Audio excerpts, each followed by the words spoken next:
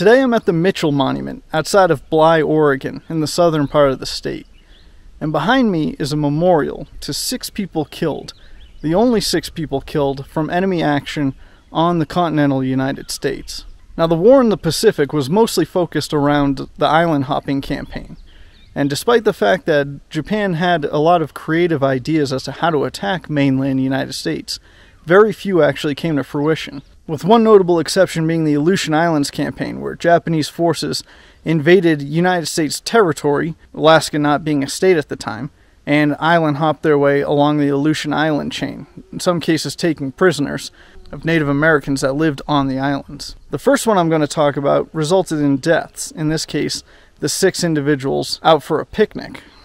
The Japanese believed it was possible to send balloons to North America using the jet stream, a fast-moving air current at about 30,000 feet above sea level. The balloon bombs, known as fugos, were the world's first intercontinental weapons. It was hoped that by igniting fires, resources would be directed away from the war effort and incite panic across the continental United States. With most of its men busy fighting, Japan turned to its young women to build the balloons. Tanaka Tetsuko, one of the hundreds of high school girls conscripted for the war effort, recalled being told she was helping to make a secret weapon that would help Japan fight the United States.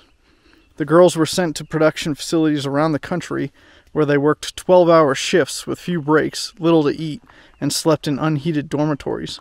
They crafted the balloons from mulberry pulp, which made lightweight yet strong paper. When it was coated with potato paste, the paper was durable enough for the flight across the Pacific. The first fugo was launched on November 3, 1944, and over the next 6 months, Japan sent 9,300 balloons across the ocean, about 300 of which landed or were spotted across North America. Worried that Japan might use the balloons for biological warfare, the U.S. government ordered the press to keep it quiet. To ensure they did not drift higher than the top of the jet stream, the balloons were equipped with pressure release valves that allowed gas to escape when the fugo reached a certain altitude. During cool nights, when the balloon sank, it released 2 of the 32 sandbags it used for ballast. By the time the fugo reached the west coast, it would be out of ballast and ready to drop incendiary and anti-personnel bombs. The balloons measured about 33 feet in diameter and were filled with 19,000 cubic feet of hydrogen. They were capable of lifting about 1,000 pounds. On May 5, 1945, Archie Mitchell, the new pastor of the Christian and Missionary Alliance Church in WWII, Oregon, took his pregnant wife Elsie and 5 Sunday school students on a picnic on Gearhart Mountain. Reverend Mitchell parked the car while his wife and the children headed for the bank of Leonard Creek. He heard his wife call out that they had found something, but before he could reach the group, the object, a downed balloon bomb, exploded. Shrapnel ripped across the forest, killing 26-year-old Elsie Mitchell and her unborn child, and the 5 students. The pastor was uninjured except for burns on his hands from trying to quench the flames of his wife's clothing. Richard Jumbo Barnhouse was operating a U.S. Forest Service grader when the carload of picnickers arrived. He heard the explosion and alerted Bly District Ranger Spike Armstrong and timber manager John Jack Smith to the tragedy that morning. Armstrong and Smith arrived with sheets, blankets, and first aid supplies, unsure of what they would find. Smith checked for pulses but found none. While the public was largely unaware of the threat, the Forest Service had been alerted to the fact that the Japanese were sending balloons to the west coast. Smith stayed with the bodies until military personnel could reach Bly, and when the army arrived, the men dismantled 4 more explosives. When family members in the community were told what happened, they were instructed to keep quiet so as not to hinder the war effort. Newspaper articles about the tragedy cited an explosion of undetermined nature as the cause of death. The silence had its intended effect. Japan didn't hear about the deaths, and seeing little evidence of the fugo's effectiveness, deemed the project a failure. The country stopped launching balloons in April of 1945. The 6 people killed were the only deaths resulting from enemy action on the American mainland during World War II, earning the event a place in history. The other creative way that the Japanese found to attack the United States was to use long-range submarines in order to launch a float plane and use incendiary bombs dropped on coastal towns in what is known as the Lookout Air Raids. That story focused around the pilot Nobuo Fujita. Nobuo Fujita was a Japanese naval aviator and warrant flying officer for the Japanese Navy, who flew a float plane from a long-range submarine aircraft carrier known as I-25 and conducted the Lookout Air Raids in southern Oregon on September 9, 1942, making him the only Axis pilot during World War II to aerial bomb the continental United States. Using incendiary bombs, his mission was to start massive forest fires in the Pacific Northwest near the city of Brookings, Oregon, with the objective of drawing the U.S. military's resources away from the Pacific theater. The same strategy used in the Japanese fire balloon campaign. Now, Fujita joined the Imperial Japanese Navy in 1932 and became a pilot in 1933. He was on board the I-25 during the attack on Pearl Harbor, where the I-25 and 3 other submarines patrolled a line of 120 miles north of Oahu. Fujita's plane, a Yokosuka E-14Y Glenn seaplane, did not function properly, and he was unable to participate in the reconnaissance mission planned before the attack. After Pearl Harbor, I-25 patrolled along the west coast of the United States, along with 8 other submarines.